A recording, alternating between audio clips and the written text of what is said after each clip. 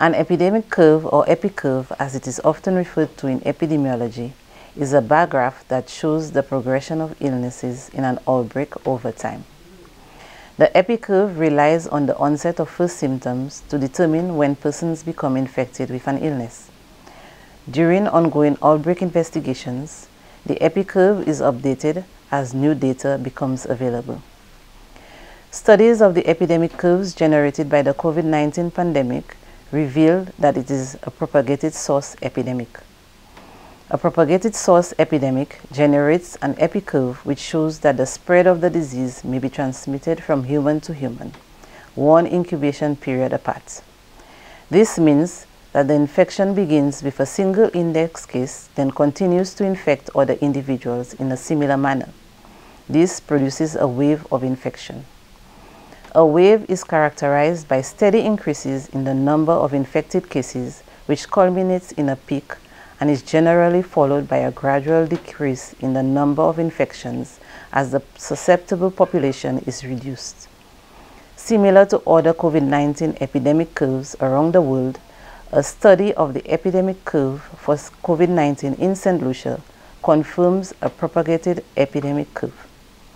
Since the diagnosis of our first case of COVID-19 on March 11, 2020, a total of 12,808 cases have been diagnosed to date, and St Lucia has experienced 4 major waves of the COVID-19 virus. True to the propagated curve, a series of waves were noted as anticipated. For each wave, we observed a gradual increase in cases secondary to person-to-person transmission. This increase peaks and is followed by a gradual decrease in numbers. The beginning of the 4th wave in St Lucia is approximated around the 25th of July 2021, peaking at approximately the 28th of August 2021, after which a decreasing trend in transmission is noted, with fewer cases being diagnosed as control measures are put in place. As is highlighted in the literature, in a propagated epidemic curve, there will be successive waves of infection until there is implementation of appropriate control and preventive measures, or the number of persons susceptible to the disease is exhausted. This means that despite a significant decrease in the daily number of cases diagnosed, if the measures for control and prevention are not maintained or adhered to, we will experience additional waves of infection. It is also noted that from October 14th, an average of 22 cases were diagnosed daily, which indicates continued transmission. In addition, much of the St. Lucian public is still a population susceptible to SARS-CoV-2 and its variants.